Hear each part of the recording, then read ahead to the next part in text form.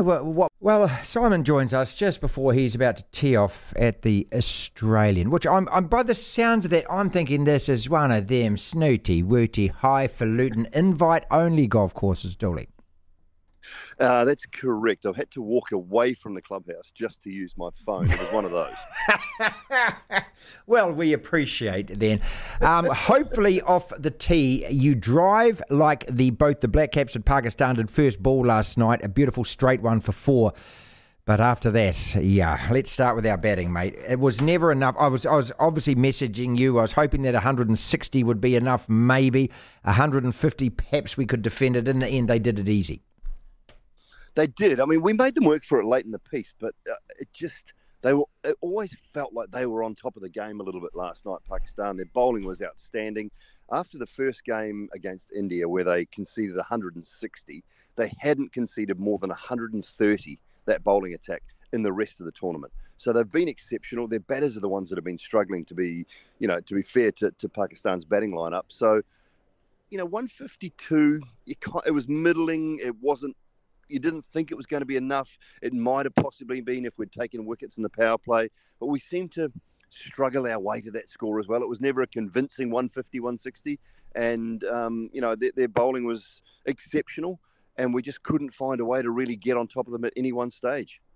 Was it the right decision to bat first? I mean, obviously in hindsight we say yes or no, but I mean, would you have batted first? 100%, all day, every day. Perfect decision. Just didn't. We didn't bat well enough, and they at times didn't allow us to bat well enough. I thought there was some, there's a couple of Finn Allen's decision making. Shaheen Shah Afridi, his MO is swinging it back in, targeting the pads. You get your pads out of the way. You don't jump across to put your pads in the way, and so that thought process around that decision was poor, I thought. And post the first game and a little bit against Ireland, he hasn't really done much. Devon Conway not diving. Talk about that, Simon, because you actually talked about that in the commentary a lot. And what you were saying, and in case people weren't actually seeing it or listening, what you were saying is that you got to commit more than that. You have to throw your body on the line. You got to dive for that. We saw that from Pakistan from the off. That first 4 the guy saved, it was almost like a football crowd. He's all of a sudden G'd up. Everyone's they're into it. They're clapping each other, and I just thought he was a bit casual, Conway. Yeah, the only thing you have is your wicket, Marty, and you've got to do everything you possibly can. Pull the dive out, and if he dives, he's probably home. And even Kane, when the bat got stuck, he should have been run out by Nawaz at the bowler's end.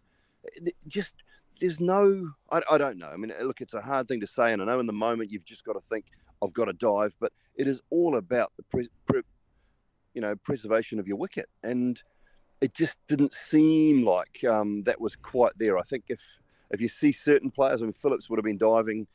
There's some guys that do, and maybe he's just not a diver. But in those sort of situations, they're the little things and the little moments in a game where you just might find something.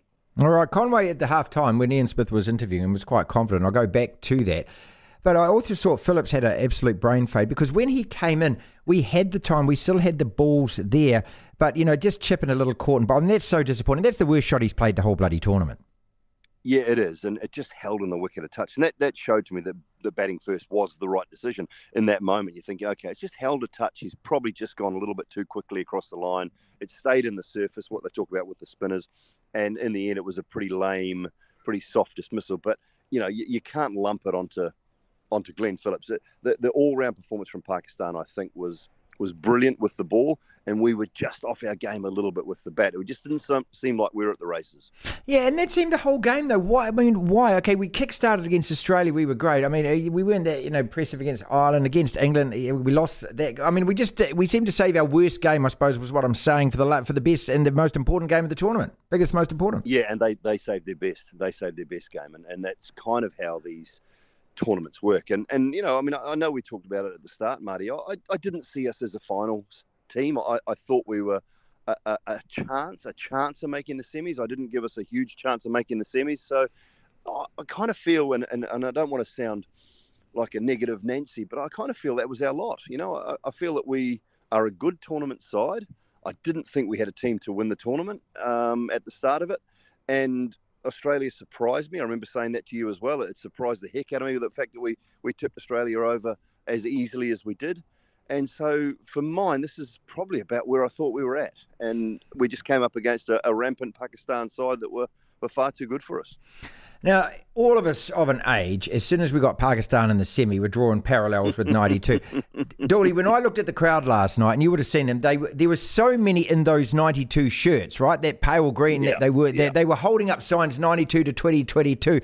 I suppose the connection was simply that they shouldn't have made the semi-finals because they looked dead and buried, and somehow they got it. But once they got there, I look at the Italians when they go to a football World Cup. They've gone through the group stage where they've drawn every game. They scratch their way into the knockout stage, but guess who makes the final or the semi-finals? The crowds are exactly the same.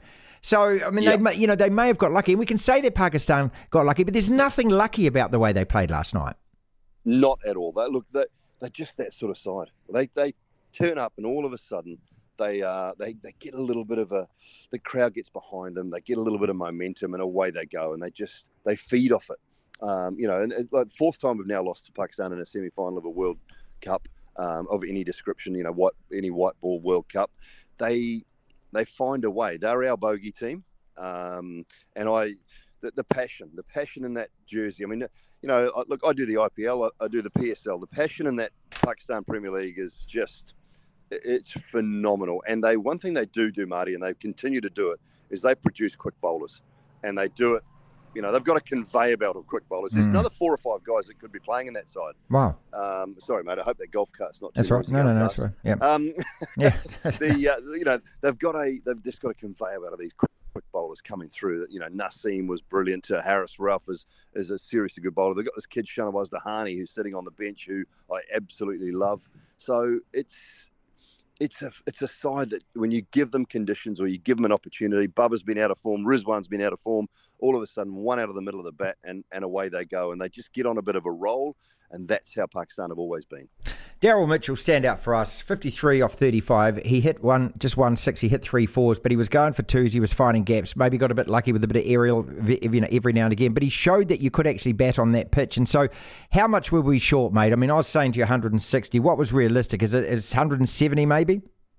Well, I think we were 10 to 15 below par. Okay. At 165, we are well in the game there. And, look, it's harsh and it's hard because Trent Boult probably had one of his worst nights for a while. Yeah, bizarre. And these things happen. It doesn't make them bad players, bad cricketers. Daryl was brilliant again. I mean, another half century in a T20 World Cup semi-final. I thought he was really good. He took the pressure away from Kane in that partnership. I think Kane's innings was decent last night, to be fair to him, because we were in trouble. We needed that type of innings last night. We're continually losing wickets around him and in trouble. I thought he played a relatively good knock last night. But again, we just came up against a better side. They didn't allow us to get away. Their bowling continuously just put us under pressure, and they were just a better team last night. 105 though before they lost the first wicket, and then I don't know maybe they just knew that they could time it out and pace it out, because then they took to within 5 balls to actually get that total. But you always kind of felt and knew that they were getting there, right? Yeah, you knew they were getting there, but we were saying, in the back of the commentary box, and some very learned gentlemen in that commentary box last night. But it was like only Pakistan can beat Pakistan from here, right? And that's kind of how you think about it, because there's no other team could beat them apart from themselves. Yeah, okay, just before I let you go back to the tee. All right, so just the energy in the field. I mean, the way that they started the game, it was, I don't know whether these things mean anything, but when you're looking at the TV, it shouts at you. They were so more revved up than us. I don't know whether it meant something more to them, or that was the way of them keeping themselves mentally in the game. But we seemed a bit flat all over compared to them. I know that we don't have those kind of personalities in our team, but you do wonder whether a guy like Glenn Phillips, that's what you needed from him last night, to be revving the guys up, saying, dive for that. And I also thought Conway, that the drop off Trent Boult was just, those are your margins and your moments, aren't they? And his body shape went there, as Gilly described it perfectly, going left, his right leg buckles. He got a glove on that, should have caught that. I don't know whether it would have changed the game, but it just seemed, that to me summed it right up. Like they would have captured that catch. Yeah, that changes the body language of the whole team. When Babar Azam goes early doors, that changes the body language. Now, I remember saying to you a while back about, you take a part-time keeper into a World Cup, at some stage it may come back to haunt you. New Zealand have been searching for something different. They couldn't find a genuine wicketkeeper to play in their T20 side. Phillips decided a couple of years ago to give the gloves away, take up bowling. They don't have a genuine wicketkeeper. So when you take a part-timer in, you're going, those little things might come back to haunt you. And it took to the semi-final before he really had an opportunity to make a game-changing, perhaps, moment. And it didn't happen. It didn't happen. And he was all crossed up. The foot was going. I mean, Smithy was shaking his head in the comm box with us. Gilly explained it beautifully. These little things, and they are little things. And, you know, Pakistan were up for it, but New Zealand aren't that sort of team. You're right. They're not, you know, I didn't see a lack of body language. I didn't see a lack of intensity or lack of energy. I just saw a Pakistan side that just played a bit better and kind of took the game away from us. And that moment, that one moment sometimes can just flatten you a little bit. Who wins tonight then? England versus India. And I'm just trying to think. I mean, look, the dream final for me is India versus Pakistan. I mean, just because I just want to see a repeat of that opening match where Kohli got his innings in there, and just because of the geopolitical thing of it, plus the subcontinent, the rock and roll, mate. Their fans bring it, all of that. So who wins it tonight? Who would you like to win, and who actually wins it? Used pitch, which surprises me again. It's a used surface at the Adelaide Oval. It suits India a bit more than it suits England, I think, with their pace attack. Worries about Mark Wood's injury is massive for me. The injury to Dawood Malan doesn't bother me so much. I think it probably helps England if he doesn't play. So, look, I've got India around about a 60-40 favourites when I'm looking at the lineups and the fact that it's on a used pitch. India-Pakistan final, Melbourne Cricket Ground. Go back to game one that they both played. Look, you couldn't get anything better. From a broadcast point of view, that would be the most watched cricket game in the history of cricket. And I think everyone would love to see it again, as long as it was a real Pakistan that turned up like they